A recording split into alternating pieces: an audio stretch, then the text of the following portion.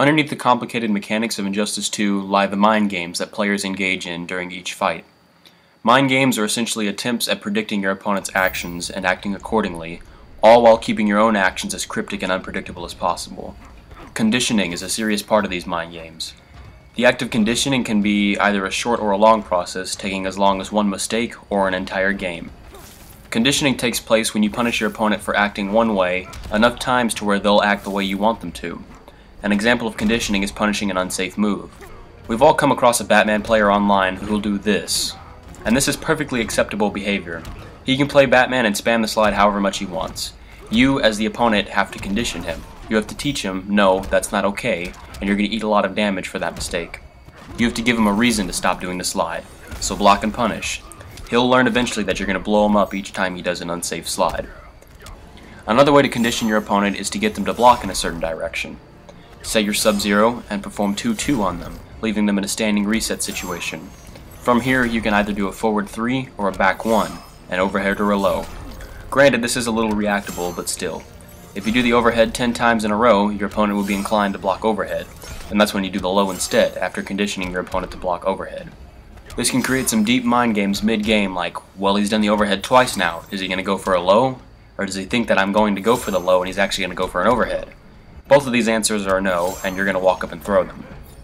In all seriousness though, conditioning is an ongoing process you need to be aware of when fighting. And now we move on to footsies. Footsies have become almost a joke among the community now, due to the common belief that so many gimmicks exist in NRS games that have negated the purpose of footsies. This is simply untrue. Footsies is a concept where you control space and respect your opponent's space control, simultaneously taking advantage of both. Scarecrow is arguably the best footsie character in the game, so I'll use him as an example. Deadshot knows that Scarecrow's forward 2 reaches this far, and is going to pick a distance just outside the forward 2 reach to start his projectile offense. He knows that when Scarecrow goes for the forward 2, it'll whiff, and Deadshot can punish him for it. Footsies. Outspacing your opponent and baiting them into making mistakes. It's an ongoing process in a match just like conditioning. You have to know your opponent's footsie capabilities before going into the match so you have an idea of how to adjust your own footsies to adapt accordingly.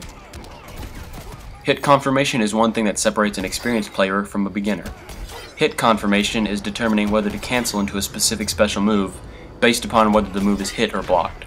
For example, on Scarecrow, if I'm at a range and attempt to out-footsie my opponent with my forward 1-3 string, I have to be able to react whether or not my string was hit or blocked. Because if I cancel into my Fear Toxin, that's unsafe on block, and I can be punished for it. Instead, if I hit confirm, I see that the move is blocked, and I instead cancel into Sickle Swing, and step backwards as I'm doing it to make myself safe. If the move were to hit, I cancel into Fear Toxin for the damage and the combo potential. And if the move was blocked, I cancel into the Sickle Swing. Hit confirmation takes practice, and some strings are easier to hit confirm than others. To practice this, pick any string you'd like to learn how to hit confirm and go into practice mode. Set your AI's block pattern to random and hit them with the string. If they block it, go with the blocked option, and if they hit, go with the hit option. Next on the list of fundamentals, we have reads and reactions. Arguably the most difficult fundamentals to master. A read is when you successfully predict an opponent's move based on past behavior. Say you're up against Cyborg and he's done his wake up every single time you've knocked him down. On the next time you've knocked him down, you can read that he'll wake up. So to counter this, do a neutral jump and his wake up will carry him right beneath you, opening him up for a full combo punish. You've successfully read Cyborg's wake up and punished him accordingly. Then we have reactions, which take only experience. Reactions are pretty self-explanatory. See your opponent do a move and react to it, countering them or escaping whatever situation you would have found yourself in. Something any beginner should learn how to react to are teleports in this game. Darkseid, Supergirl, Scarecrow, and Black Mantis teleports can all be reacted to and punished accordingly. This is a good place to start sharpening your reactions and attuning your reflexes for any future fights. Then we have an option select, abbreviated as an OS. You may often hear a slang term, OS, used when somebody makes an excuse for why they lost their match, but what it actually refers to is a move in the game that is done that can cover both options of a mix-up. I'll link you guys to a video that Rio did explaining exactly what an OS is and how you can use an OS to punish Robin's DP. As you can see, the meter burn back 3 will punish Robin whether he's meter burned his DP or not, meaning the back 3 is an option select and can cover both options the Robin player may choose to do. These types of concepts are not something I avidly look for. Other people, however, devote their time looking for tech like this in the game, and I personally am thankful for it. And last on our list we have matchup knowledge.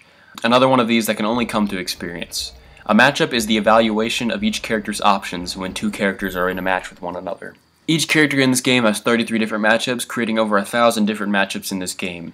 Matchups are given in a 1 to 10 number ratio depending on the character's chances of winning that matchup.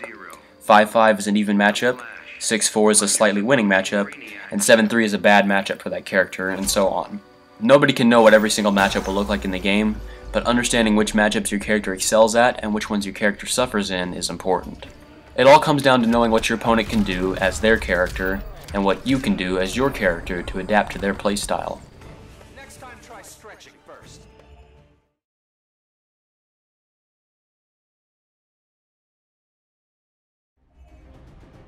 So now that we've covered general fundamentals in Injustice 2, we're going to go over tactics and playstyles that you'll see players go for. Now some people will tell you that you can play any character with any playstyle possible, and these people are fools. Some characters are hybrids between these tactics, but most of the time it is blatantly obvious what a character excels at doing, and how that character can be used most effectively. So let's get into it. There are 5 main tactics that can be observed in this game, and the first one we have is the rushdown playstyle. A rushdown character is a close quarters combat character that wants to be in your face the whole game. They get most of their damage off of close-up pressure, consisting of mix-ups, staggers, and frame traps. We've already covered mix-ups, and basically what you'll see from a rushdown character are the typical overhead low or cross-up mix-ups that require your blocking to be on point and your matchup knowledge to be present when blocking high or low against them.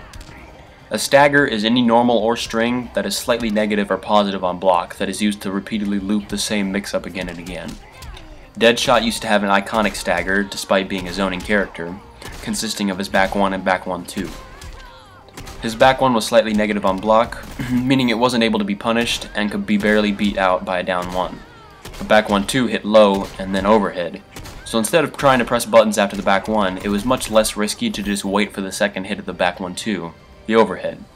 And while you were waiting for the overhead, Deadshot can choose to stagger the back 1 by doing 2 back 1s in a row, hitting low and then low again, opening up for a full combo.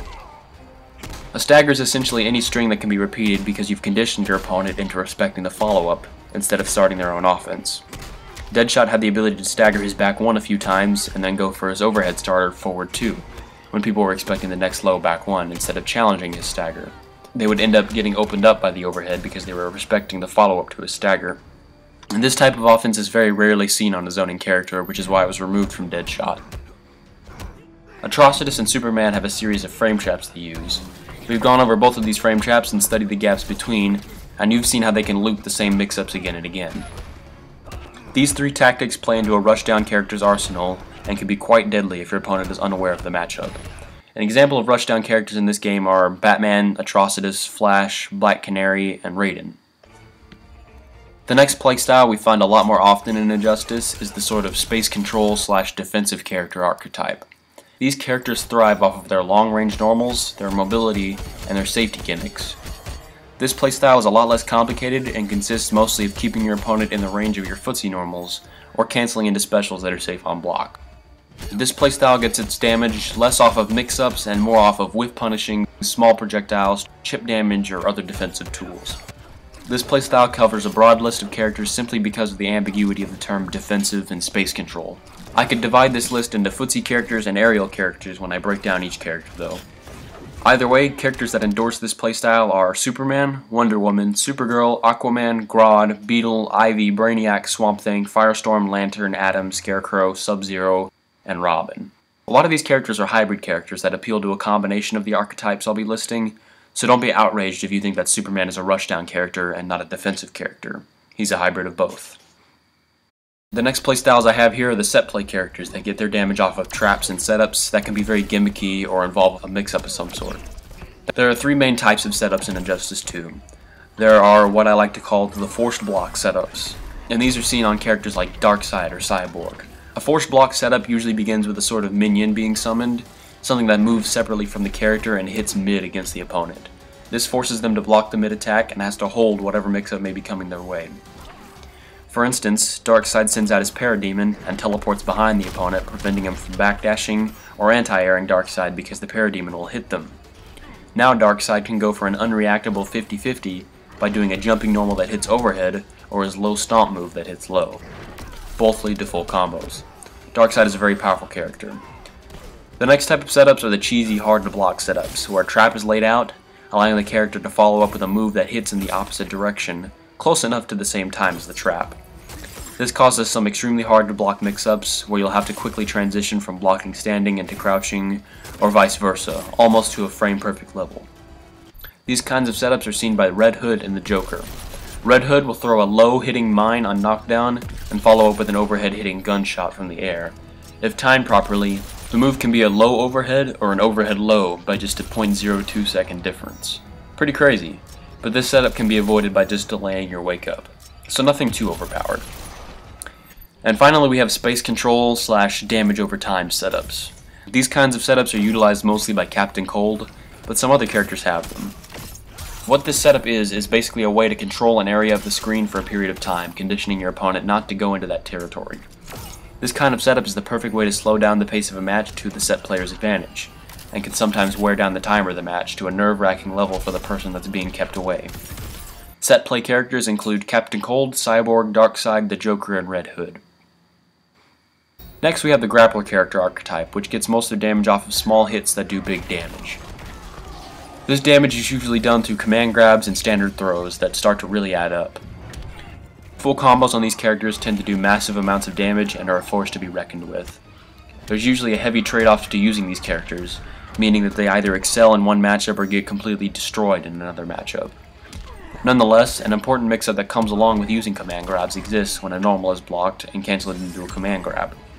This mix-up is called a tick throw.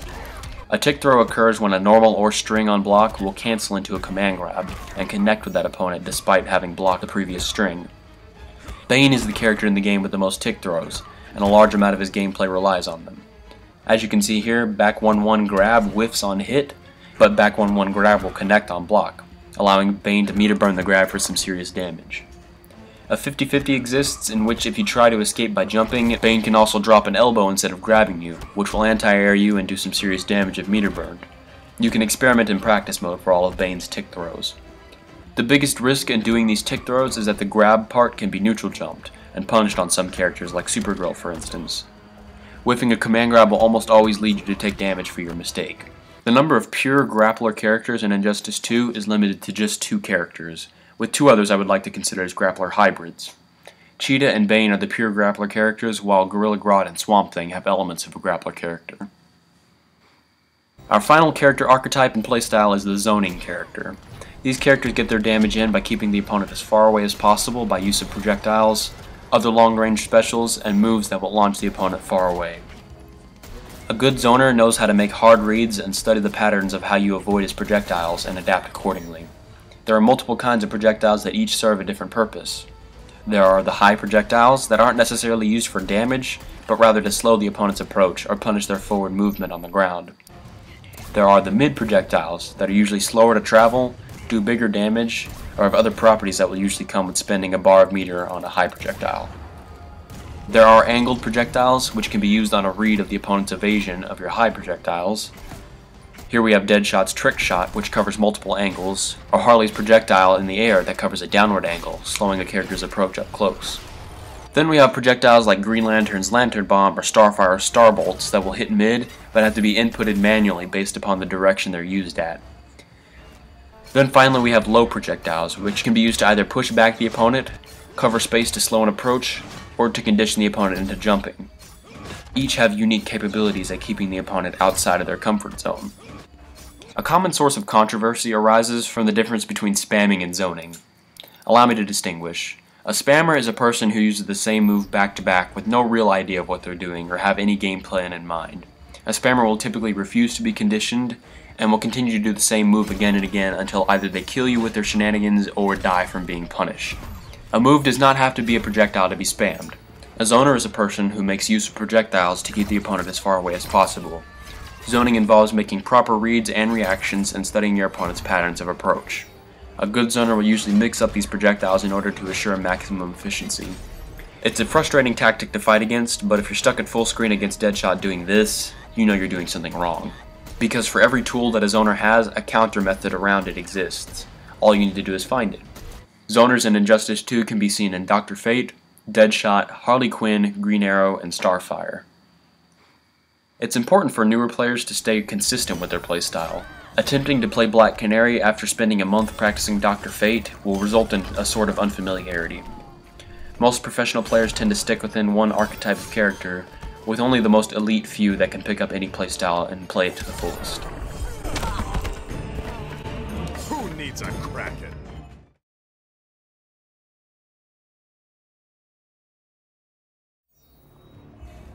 Our final topic of discussion in this video will be interactables, inputted by the right bumper or R1. Interactables are a simple topic, but a powerful tool in certain matchups. These stage interactables have been implemented in NRS games since Injustice 1, where they have slowly been improved upon as more games release. Although some of them can be pretty glitchy sometimes, as seen in the Red Sun prison here. Either way, glitchy or not, knowing your stage in Injustice 2 is just as important as knowing the matchup your opponent presents. The first thing to note is that not every character handles interactables in the same way. There are two main types of characters in regards to interactables: the power characters versus the gadget characters. A power character is usually seen in the big body type characters, but others like Green Lantern, Starfire, and Cheetah use these interactables similarly. A power character tends to use interactables more for damage or use as a projectile. Here in Arkham Asylum, the power character will swat his opponent with a corner interactable, whereas the gadget character would use this interactable differently. Gadget characters use interactables more for mobility and setup purposes rather than raw damage. Batman would vault off the same interactable corner that the power character would use as a weapon. Each type of interactable user possesses their advantages and disadvantages. It all depends on the type of interactable used. Most interactables, when meter burned, will give you 2 hits of armor, offering very good options to escape pressure, standing, or on wake up. Arguably the most useful interactables for gadget characters lie in the corner. In the corner, a power character will typically find an object to strike the opponent with, as seen in Arkham Asylum, while a gadget character will use the same interactable as a way to vault and escape, or vault and kick the opponent, by holding 3 after R1 is pressed. Another common corner interactable seen is the unblockable setup corner interactable. An unblockable bomb can be placed in some corners by holding down and R1. This bomb will launch the opponent and allow serious combo opportunity. Other various gadget interactables are present in the corner, as seen in Red Sun Prison, but these are miscellaneous and essentially provide a way to escape pressure. When mid-screen, interactables typically benefit the power characters more, whereas the gadget characters are usually limited to mobility options only. Power characters are given large projectiles that do heavy damage and gain a hit of armor when meter burned to combat any zoners from a distance. Gadget characters will usually leap off of these towards the opponent, providing a proper means of closing the gap or changing the path of a jump in order to mislead the opponent. Then we have the iconic background bounce interactables, which have the same effect for both character types. Getting caught during a background bounce interactable combo will more likely lead to a huge damage combo for a low cost of meter to your opponent. Be sure to familiarize yourself with any possible background bounce combos you could be experimenting with. Other interactables can function as throws, similar to the totem in the Kwatan Jungle in Mortal Kombat X. These interactables usually have a large hitbox in which the throws can connect, and could be meter burned, allowing the throw to have a hit of armor. These interactables will vary in availability based on your status as a power or gadget character. Then we have stage transitions. Certain stages in this game are in 2 parts, and by performing a back 3 near one edge of the stage will transition you into the parallel of the selected stage. Because corner placement is something most characters strive for, the stage transition is rarely opted for, instead substituting a forward 3 where a back 3 would go. At times, stage transitions can be useful to optimize the stage for a mid-screen character, close out a round, inflict unclashable damage, or inflict decent meterless damage. Either way, you'll occasionally take advantage of the stage transition, but not often. Unlike Injustice 1, most interactables can be blocked against, except for a select few. Here we see in Gotham City, a police car is an unblockable interactable for power characters. A little tip is to use the meter burn forward 3 to absorb the hit of the interactable, and full combo punish the user within the corner. Same goes for a corner escape, which can be armored through or air-to-aired. Overall, interactables shouldn't necessarily dictate your gameplay, but influence it. A good use of the stage can help any good player out of a pinch, and sometimes can be responsible for the win or loss of a match. Where there's a will, there's a win.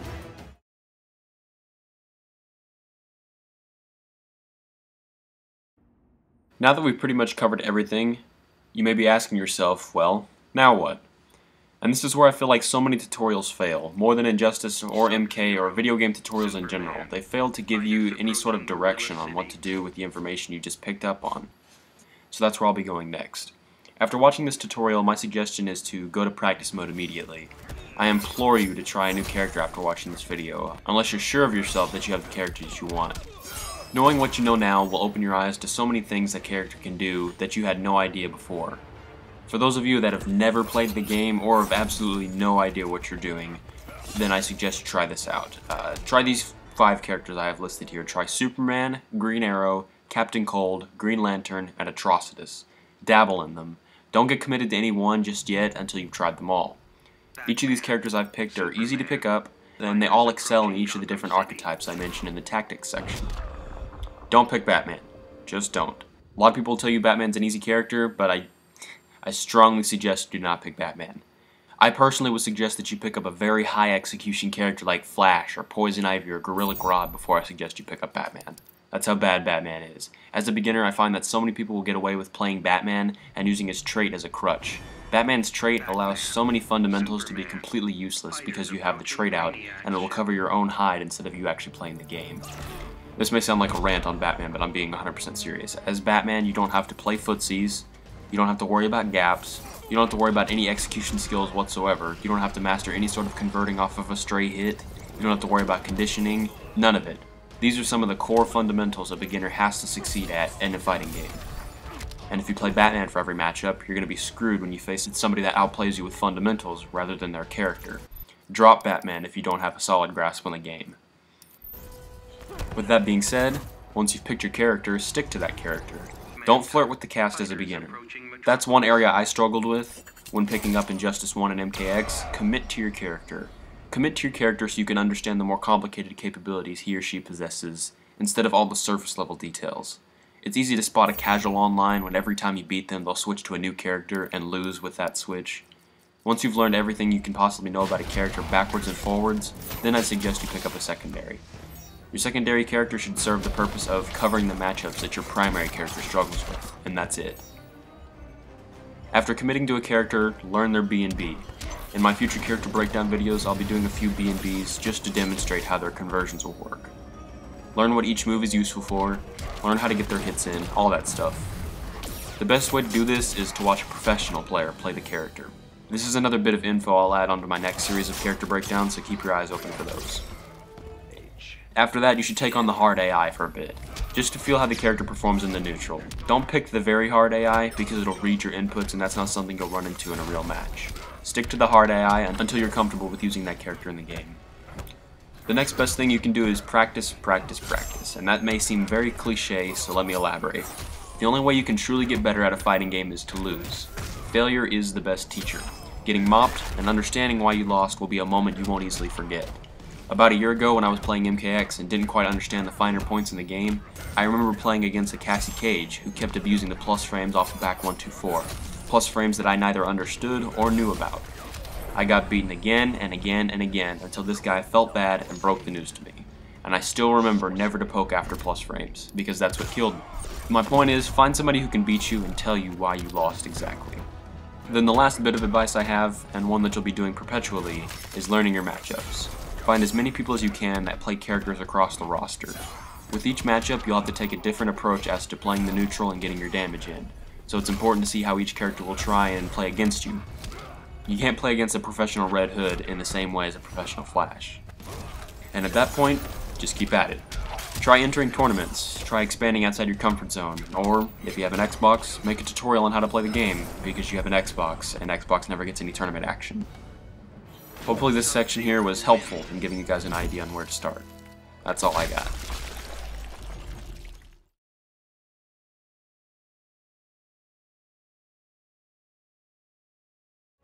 And with that, I've met the end of my list of topics to cover. Hopefully everything here I presented was well understood, and any beginner to fighting games, or any beginner to Injustice 2 for that matter, can understand the game and enter the game more educated than most people are. I never really had that privilege and had to pick up on things as I went. So hopefully I was able to spare someone the time and lay out everything needed to know in order to take the game seriously. I know some parts aren't the most interesting for some, and I do hold deep appreciation for anyone who sat down and watched this till the end. As I'm watching this back myself, I'm realizing how similar it was to the previous guide I linked to you at the beginning of the video, the one about the MKX tutorial, and my intentions aren't to steal any kind of limelight for creating an in-depth tutorial. but rather to be as detailed as possible and to educate the new and experienced fighting game players who need a little more education on matters concerning Injustice 2. If this described you, and I've helped you understand a confusing concept better, or have allowed you to understand what you're getting into when taking Injustice seriously, then I've done my job and can rest easy. As stated earlier, this is not where I plan to stop. The moment I have this video published, I'll be creating an outline for my Batman character analysis video, and I'll do the entire cast and all future characters a full breakdown and analysis similar to this tutorial. If you guys have learned anything from this at all, I ask that you stick around for my next video. Remember, there is no knowledge that is not power, and I'll see you guys next time where I break down Batman.